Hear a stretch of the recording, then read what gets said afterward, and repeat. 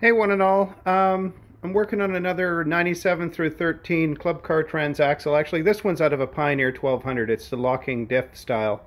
Um, but they're all very similar, aside from a gear ratio difference and then, of course, the uh, portion of the carrier that locks up with the OEM diff lock. But the reason why I'm making a video today is this one came up locked in reverse. And we've all heard of the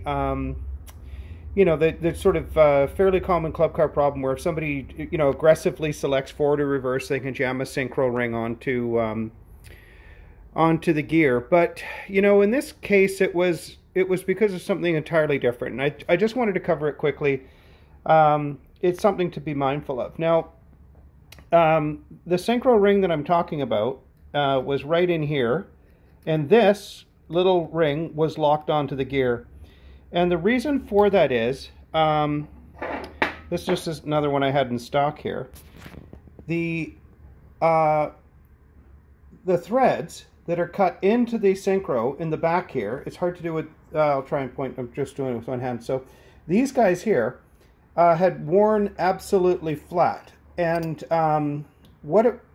basically, it was just absolutely worn to the point where this portion of the synchro ring almost touches the gear. Now in this case, we always look for 60 thousandths, but this one was making contact with the gear. Now when you're doing an inspection on a synchro ring, a synchro, it kind of serves a couple of purposes, or maybe three, I guess. First and foremost, it's designed to match the speed of one gear to another. And then, of course, it's designed to lock the gear. So, once again, hard to do with one hand. Maybe if I stand it up. It's designed to lock that gear. But, what it's not supposed to do is be a brake. And what I mean by that is, if you're rolling forwards and you're not fully stopped, your synchronizer ring, as it's trying to migrate from the synchronizer hub over to the gear, it's actually trying to slow the vehicle down. Now, I was able to save this gear, but it was, in this surface, it was all burnt up. And this ring is, as I say, it's just a mess. Like, it just squishes right on there and makes contact. But traditionally when you're inspecting a synchronizer ring, the first thing guys are looking at are usually these recesses where the synchronizer strut engages. There's 3 of those. And, you'll see some wear in there, and then you'll have a problem where the synchronizer ring doesn't index, say, for example, between 2 gears. It can get locked in between and then make a directional change impossible.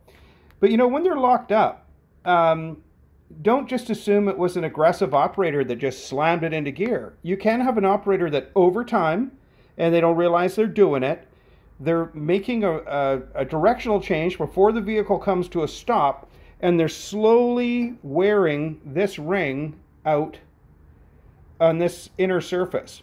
And then, you're obviously inspecting when you're rebuilding these things to make sure it grabs the gear, but you've got to look to make sure that you have some clearance. And this one, as I say, is completely worn out. This one is a new ring, so he'll be good to go with that one. This one came up from Texas. But that's something to be mindful of. Now, we're updating this one to the sealed bearing. Now, there was a little bit of debate for a while. People were calling me, should they use the sealed bearing or not? I've kind of, because the club car engineers are using the sealed bearing, that's what they suggest. That's what I put there. But in other locations, like this is a new bearing that I couldn't get open, you just pop this out. I will in a moment. I've popped it out on the backside, but yeah, you just, in the other locations you don't want to run it sealed because the engineers haven't. In this particular spot they have, so we do. But anyways, that's all I've got for you. Just wanted to let you know there is a little bit more to inspecting these things than kind of meets the eye. You want to look at the condition of those rings, especially if one comes in locked up like this one had. Anyways, just a reminder, if you need seals for these things or 3-bond or anything else to do this job, at your own shop, reach out to me. I'm happy to help. Other than that, have a good one. See ya.